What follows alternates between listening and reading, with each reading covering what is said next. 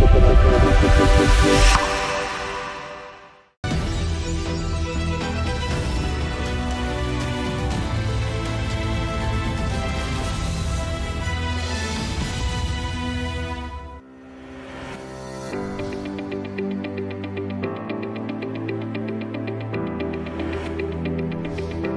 to Faces of Race. I'm Roy Wood Jr. This is My Pocket Square. My guest today is a wonderful, wonderful woman. Her work with her company has probably straightened out a lot of corporations. We're going to get into that a little later. She is the CEO of DiversityInc, Carolynn Johnson. This is my emotional turn to you. How are you doing? How are you doing? That's a loaded question. We'll get to that answer.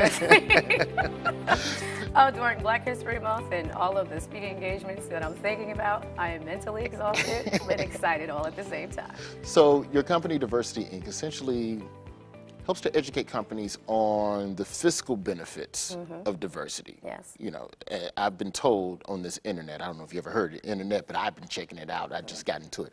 But apparently if your company's more diverse, there's benefits to that. And what are some of those benefits for corporations?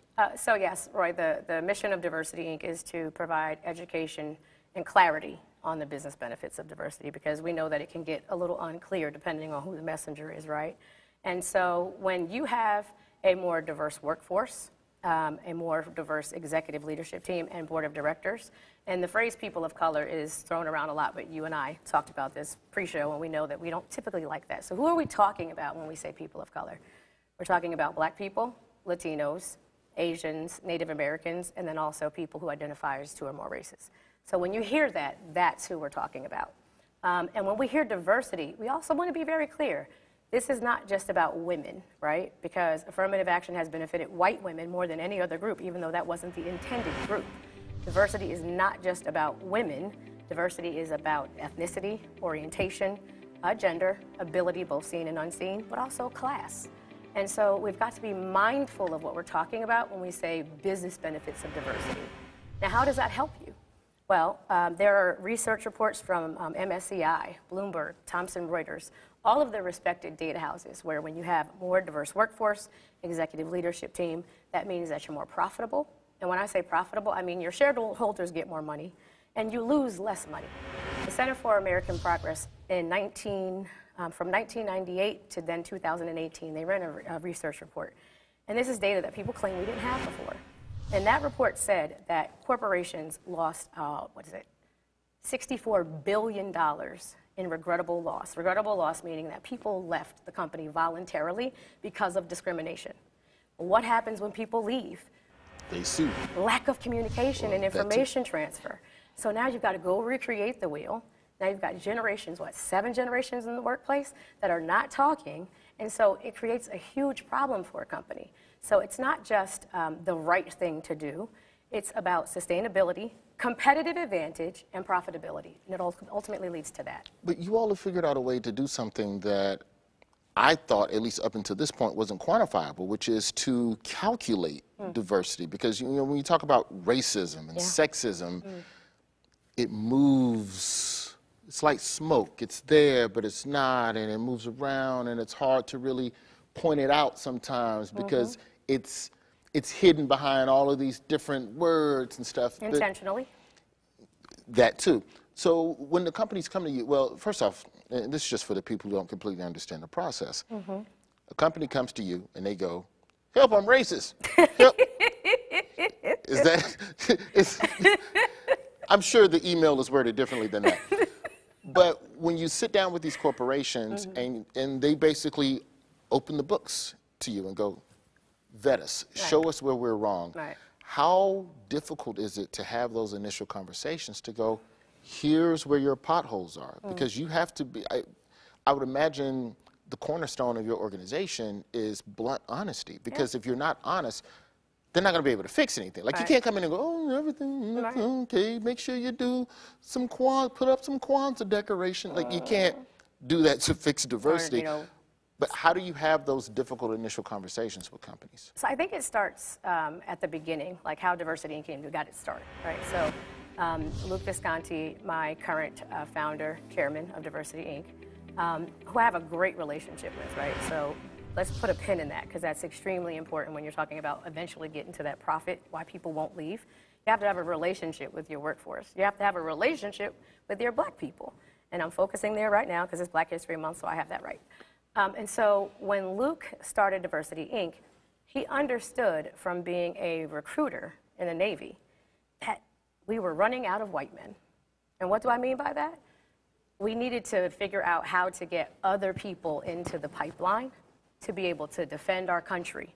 I mean, I think that if you start with that understanding at a government level, and you understand how blunt the government is and the truth-telling that it can do, doesn't always do, but can do, bringing his experience into the corporate arena, that was brilliant. And so he understood that it wasn't a function of that black people and non-whites were less capable, they were just viewed differently, right? White man shows up, the perception is that he is prepared, right? He is plug and play.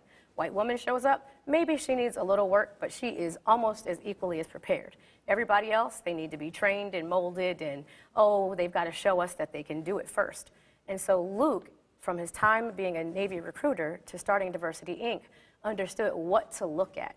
Think about it. You've got to go through a whole lot to become an aviator, right? And so he understood what to look for, and then he took that knowledge and he started Diversity Inc. to help corporations understand what to look for. How do the companies,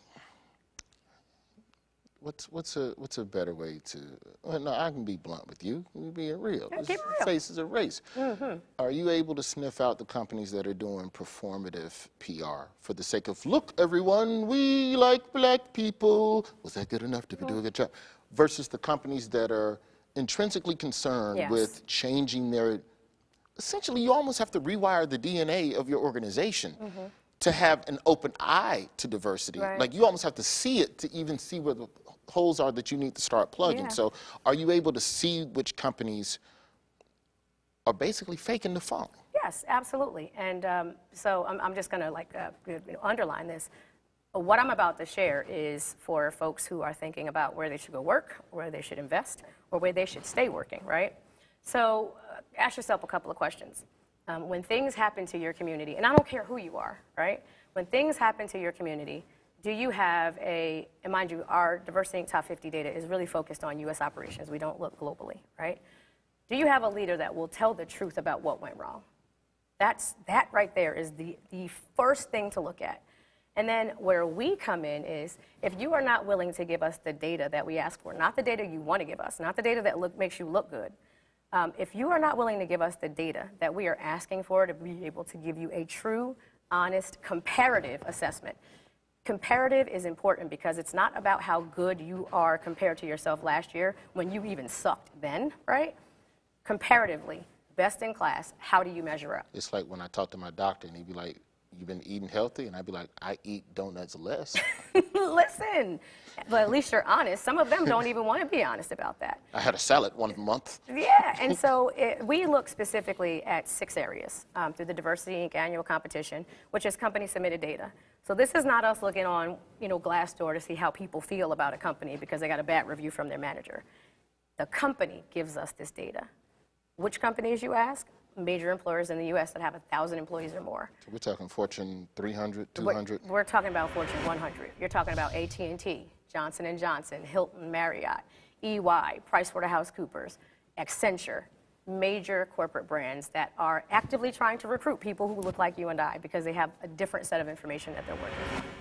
And so these companies give us data on their human capital, and it's not just total workforce, right? We want to see, and I know this is going to, offend some people, but we want to see, is your company a plantation, right? Are all of the people who are, black and brown working in the bottom of the company, while everybody who is not black and brown, who is not of privilege, is in the C-suite, is on the board? So that's the first thing we look for. Levels of management, how you're moving people into the company, how you're developing them to be part of your succession plan. That's the first place we look, right? Then we also look at your talent development programs, who's being mentored, who's being sponsored. And I mean formally. I don't mean, hey, I saw you, we had a cup of coffee, so I'm your mentor. But when it comes time for somebody to get promoted or be on, stretch team assignments, it's not the people that you would want to see there if you have a strong program for diversity. We also look at benefits. If you think about student loan debt and how people are not able to go to school right now because of the global pandemic, COVID-19, how are you making sure that people can invest in themselves while they're with you, and even if they should choose to leave you, right? We look at supplier diversity. How are you impacting the smaller businesses around you that are not, the country club relationships, right? You think about the number of businesses that were opened by Black women since this pandemic started. They're leaving corporate America and starting their own business. I wonder why, Roy. And then last but certainly not least, we look at philanthropy, because it's not just about what you do for your workforce, it's about how you are giving to those who don't have, and it's not because they did something wrong, it's just, or more often than not, because of their zip code, the color of their skin, and who their parents are not. So those are the things that we look at our DiversityInc Top 50 competition. Company submitted data, a lot of corporations participate, CEOs call me and ask me, well, what should I do now? You're interesting to me because you essentially take on a battle that a lot of Black people just in casual conversation will not take on. Just the casual, when we talk about the concept of allyship, right? And we talk about white people doing the work and going off on their own and studying, and there's plenty of books you can read, there's plenty of classes you can take to educate yourself on just the base 101 level of how not to be racist and how not to be biased in the workplace, right? And a lot of Black folks just go, look, I'm not gonna have that conversation with you, it's stressful, I'm stressed, go handle that, come back to me when you got some knowledge. Right. Instead of taking that path, you just run a whole company that does those conversations. How do you wake up every day and engage in that in a world where there's still, it's still maddening to be Black? So I have a two-part response to that. So the first is because I have data to see that we are making progress, right? So if you think about the 200 questions that produce 1,800 data points, right? I see that when companies are executing and taking this work seriously, that we are seeing people be treated fairly in the workplace, right? So that's half of it. The other part of it is because I believe in people. I don't believe that people are inherently bad. I believe that they're taught to not care about other people. And so that data, married with the understanding that people are not intentionally bad, that is what gets me up in the morning. I have the data to understand that people can do better when leadership is involved and engaged, and that Black people are not the problem, right? Leaders are the problem. Bad corporate policy is the problem. Community policing is the problem. Think about this. And I love Randall Stevenson. He was the CEO of AT&T, and he was also the board chair, because he tells the truth, right? Right after George Floyd was murdered, he went on CNBC, and he was being interviewed. And of all the great points he made, this one stuck out to me.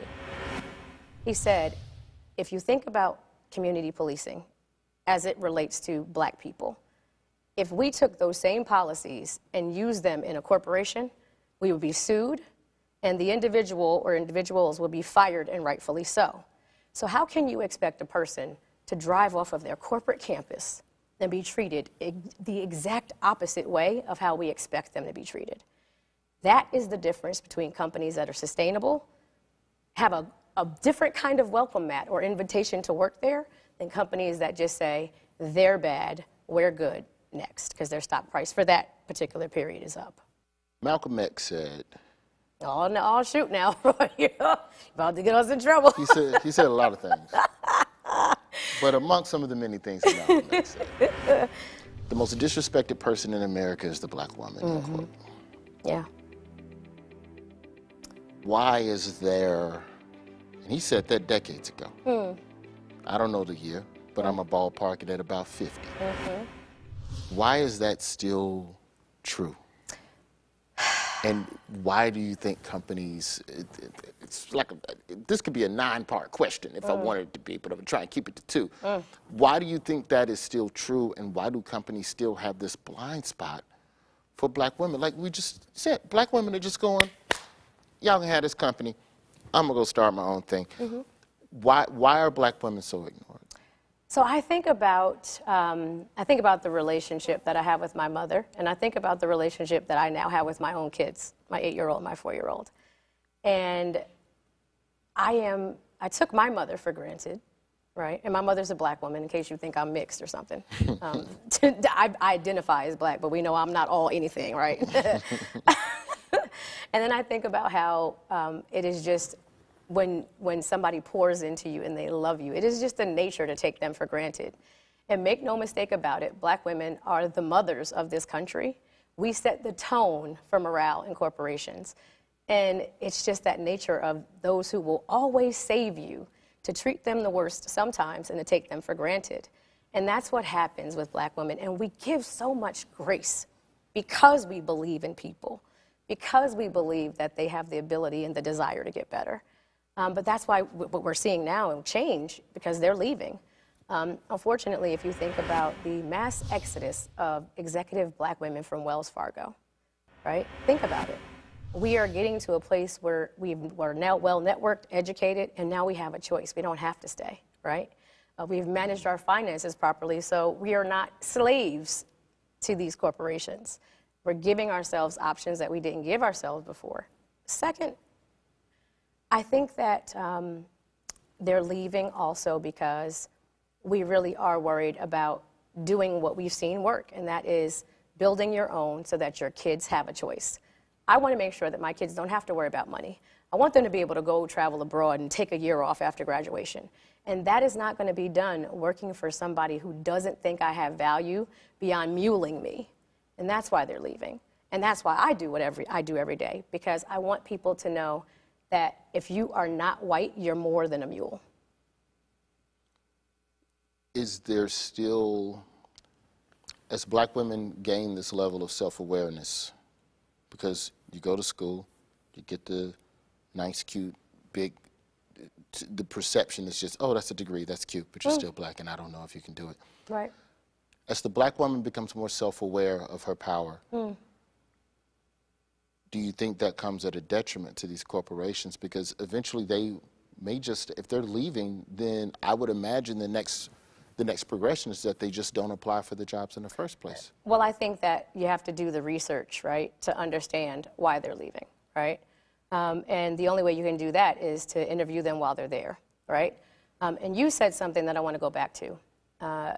Right now, people, white people, non-black people, because you got to think about, you know, when I think about diversity, right, there are a lot of Indian women that are becoming like chief diversity officers, but that were not born here. And so in their country, they were the majority. So it's a mentality. Privilege is a mentality. It's not always a skin color or a gender, right?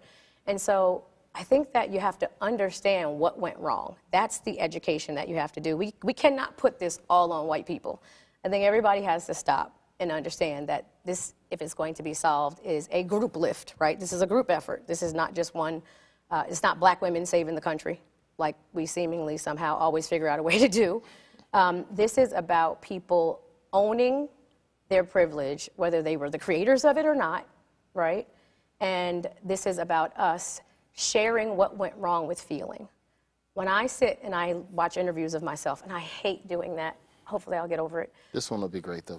This will be beautiful. The difference in what lands in the takeaway is how much feeling and how much truth-telling I put into that. So the change that you're seeing, the Stacey Abrams of the world, people are responding to Stacey and to the idea of Kamala because they are feeling it. We are showing up as who we are. We're talking about our pain, but we're also talking about what we're not going to take anymore. That's the difference between walking in the back and holding white women's bags during the women's suffrage movement and where we are now. We are standing out in front. We are talking about what went wrong, and we're talking about what we will not let happen again. That's the difference between then and now. You bring up Kamala, pardon me, Madam Vice President. And I feel like I know her. I'm self-correcting. Madam Vice President, Madam Vice you. President. Kamala Harris. Does her presence now in America, well, to go back to the 200 questions that you ask companies to create these data points for diversity, how much does representation play a role in informing biases that companies may have? Does Kamala, what I'm basically trying to ask in a roundabout way, does seeing Kamala on TV, and does Kamala's presence now as the vice president, will that have a positive effect on the perception of black women and people, because Kamala's, you know, multi-ethnic? Yeah. Will that have a positive impact? Yes. In boardrooms? I think, I'm not even going to say I think it will. I know it will. But it didn't start with her, right? You know, I think if we talk about Carla Harris, right? You know, I mean, listen, and I am not discounting her rise or her current station. She is like rock star awesome, right? Like bow down. But we've been at this for a while. There have been black women doing amazing things in spaces where people said we didn't belong and could never get to. Like Wall Street, right? If you think about Carla Harris and, you know, her work with Morgan Stanley, she taught people a couple of things, that black women are good at math. Really? Y'all be counting? No, you gotta figure, oh, I was about to say something terrible. Never mind. But Carla Harris, and then I think about, and then, you know, kind of fast forward real quick, I think about, you know, Rosalind Brewer. She just became named the CEO of Walgreens, right? Think about these black women, and she saved Starbucks when they were going through their stuff. Think about these clean up women, right? You know, shout out to the late Betty Wright. Think about these women who have been doing this work, laying the foundation for Kamala to make it to where she is. Michelle Obama. People didn't think about black women and Ivy Leagues until Michelle Obama came along and made it a reality, right? This idea that we are not capable cannot stand up to contact, right? Racism cannot stand up to contact. We've got to experience each other. We've got to come together. Companies that have leaders down in the levels where they tried to keep us, that frozen middle, when they're experiencing people, you see something different happen. You see a different way in which people of color, blacks, Asians, Latinos, and others, you see a difference in how they're treated when we come together, when we're able to show who we really are. And so, again, her rise has been a movement in the making for a very long time. Companies who, so when these companies come to you in an effort to better themselves, here's a better analogy. So I went to the doctor a couple of years ago. This is a long time ago. And he goes, well, you got sleep apnea, so you got to wear this machine till you take a walk or two, then it'll go away. And in my head, I'm going, yes, I will do the machine, and I promise to do the machine. And I go home, don't wear the machine, don't do no walking. I ain't wearing no CPAP. How do you handle companies who not only reject your data, but also reject some of the solutions that you may present? Or do you just leave them to their own devices like my doctor did me? You'll figure it out, and I bet you in a year you're going to come back and you're going to put that machine on, which I did. So, you know, sticking with your scenario, you hadn't really felt a consequence of not doing it yet, right? That's true. And in thinking about corporations, I mean, what typically brings on change, right? And this is just really sad, but it's a reality. A lawsuit, decrease in stock price, or if you think about the network in which they exist in, their competitors are just kicking their you-know-whats.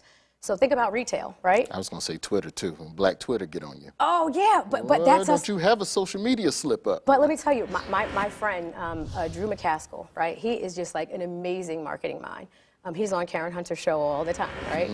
And Drew has a way of helping us understand the power of our voice. Like, we really just made it so that Chick-fil-A and Popeyes didn't have to do any advertising for a real long time because we were having a fight online about which sandwich is better. I noticed the lines that I'm trying to go home. I don't want fast food. I just want to get around the block. Yep. And so our voices, our impact on how people view the world is so powerful, and we are often the last ones to see that. At home, in the community, and most importantly at work, right? And so, you know, I just think about the fact that we really have to make sure that we're staying rooted in the data, right? This is not emotional, right? This is about money, right? Confidence in what is going to work. the stock market, IBAR, CBAR, investor confidence, consumer confidence.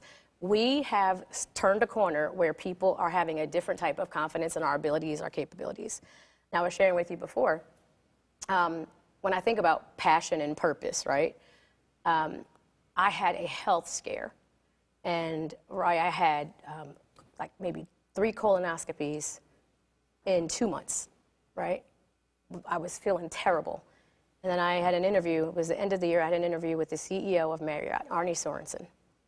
And when I tell you, I fought to get there. Like, I was leaning on my boss to walk to the conference room to do this interview. It was in that moment, and mind you, this was 2019, the end of 2019. When I talked to that man and he said this very thing, I was given the job because I had the opportunity to lead, not the experience. And I was just like, that's what I needed to hear. I fought to get here in this moment to hear, one, a message that I probably needed to hear for myself as a newly minted CEO. But one, he talked to me as a peer, because I absolutely am. We often don't believe in ourselves. We create this box, this imaginary box that nobody put us in, by the way. We're just in there and we're like, oh, well, I can't come out because they won't let me, never taking a step forward. And so that idea that we have to talk about the lack of experience is not something that should hold us back, because they stopped us from getting the experience.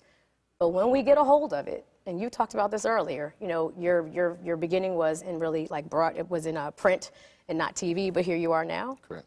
It's because we can do anything if we get the opportunity. Because we don't have the experience, but woo boy, when we get hold of that opportunity, game over. We're winning every single time. And so my purpose and my passion, people try to recruit me all the time. I'm not going anywhere because I know that I'm doing this work. This is what I was meant to do. There is no other job I would rather have than the one I have today. This is my purpose. So then I'll end with this question then. To that point, what were some of the things that you did to get yourself into the position to just have the opportunity? Even if you didn't have the experience, are there any key mile markers that you recall amongst your trajectory that you look back on and go, yeah, that really helped me get into that position? Because I'm sure people that are watching this, there are people who believe they're in that box. Yeah, yeah. So this may sound, you know, too basic, but step one, listen, right? And take down the defensiveness, right? Because oftentimes we miss messages because we're so defensive, it's hard to hear, right? And so I'll share a quick story with you, and it's about permission, right? I was in a place where I felt like, and I didn't realize it until it happened, I needed permission to have children. And this is not a black issue, this is an issue that women often face, right? I was in grad school, I was promoted to CEO, to Chief Operating Officer, and I was talking to my boss, and he goes, oh my God, you're doing such a great job. You would be an awesome mom. Up until that point, I never even thought about having a family because I thought I couldn't. Not have a family and keep my place in line, right? I bust my behind to get to where I was. Have a kid, you know, and then you're looking all crazy. We know that there's a certain look that you have to have, right? So is my body going to bounce back? Am I going to get my place back in line? And I'm a black woman. Think about the intersectional issues that I mentally was battling that stopped me from thinking that I could have a family.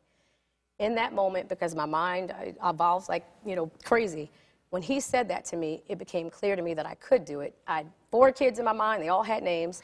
But from that point forward, I realized that we sometimes just don't hear permission and feedback to know that we can do anything. So I would tell leaders, give your employees feedback, positive feedback, along with the negative feedback, but give them permission to be successful. That is what a lot of people are waiting for, just permission to win. That's what a lot of people need. Well, thank you so much for coming on. By my calculations, you have 2 more kids to go. No, bro, I'm done. 2 down, no 2 to go. No. The factory is closed.